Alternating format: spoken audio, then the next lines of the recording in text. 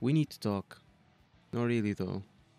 We don't actually need to talk, but I want to talk, so let's fucking talk! I've already talked about limited banners in a previous video, which you should watch, by the way. Link top right. There are too many limited banners in a row. Too many.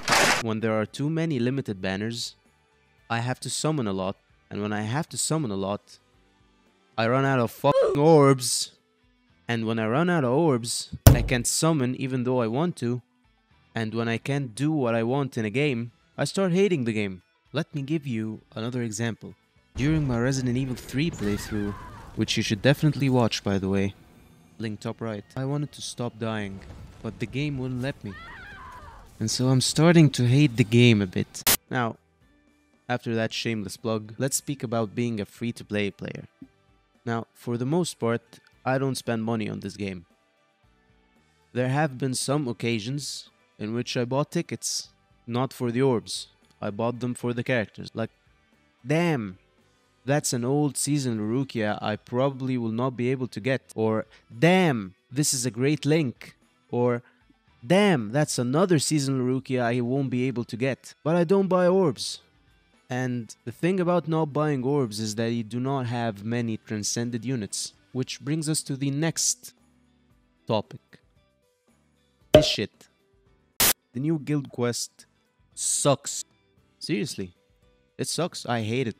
The only thing I like about the new Guild Quest is the amount of rewards you get if you get to wave 5 or if you manage to clear it. Somehow. Let's compare between the old and new Guild Quests. The old Guild Quest, if you had a character that had the correct attribute, correct killer, and some of the bonuses, you could get through the Guild Quest, get an S rank, get an easy 170k, even if your character isn't transcended, even if you have subpar accessories. Who's on the door? Stop it. Sorry about that. As I was saying, even if you had mediocre accessories, you could still manage to get through the old Guild Quest, get a good 170k, be a cool guy in your guild. But with the new Guild Quest, the only thing you can manage is your fucking temper after failing to clear the Guild Quest for the 70th time in a fucking row. Fuck this game. Let me calm down. Now, I do have an advantage over other free-to-play players. What's that advantage, Isotope? And how do you get it? Well, it's, I'm part of the 1% of the Bleach fans who absolutely despises quincies.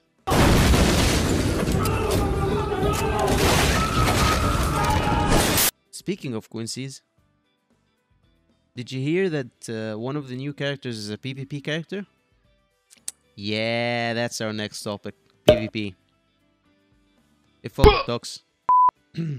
Why does it suck, Isotope? Well, it's quite simple actually.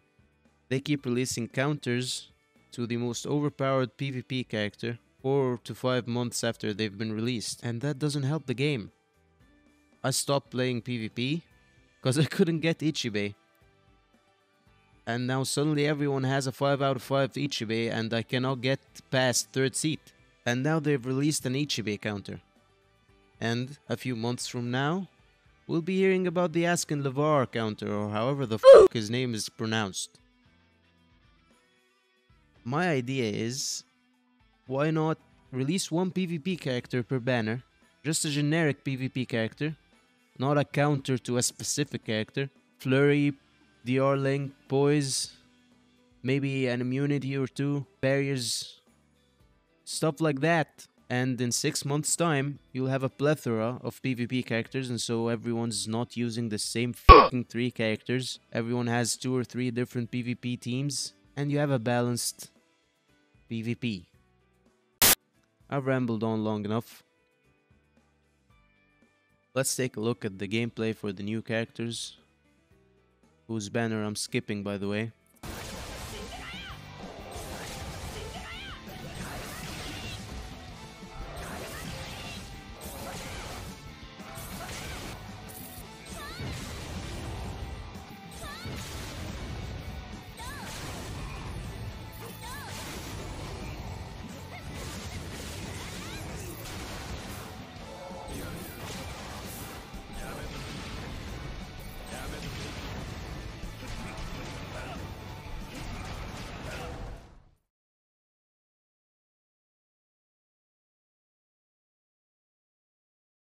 Guess I'm summoning for the quincies.